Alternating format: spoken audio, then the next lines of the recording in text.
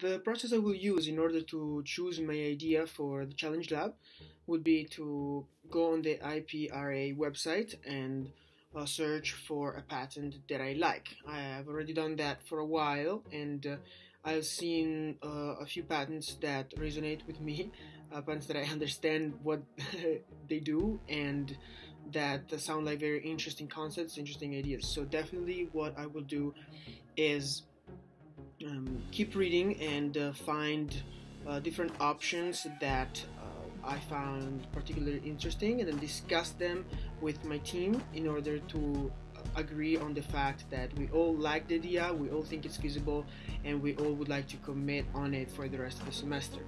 One of the ideas that I've seen, one of the patents that I've seen is, for example, MyShake, which is basically an application that can be used through laptops or as well as smartphones to basically predict an earthquake. Of course, not by a lot, but just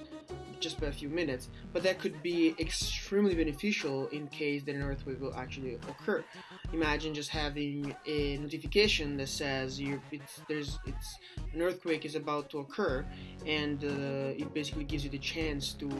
find a secure place to locate yourself.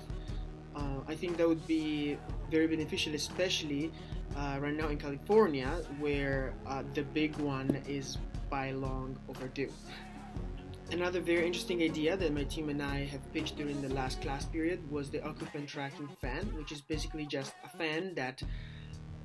with a sensor knows your body temperature and knows your preference about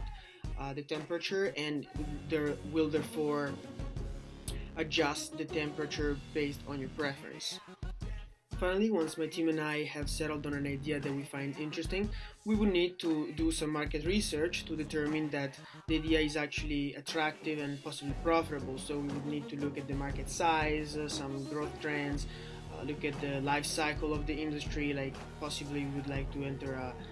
emerging industry and not a very mature or even declining industry. Figure out who the major players are, if there are any substitutes, barriers to entry, stuff like that, and most importantly, make sure that there is actually a need for the product, and so that we would have customers. And once we determine that the idea that we like is actually feasible and attractive, then all that is left to us is just to implement it.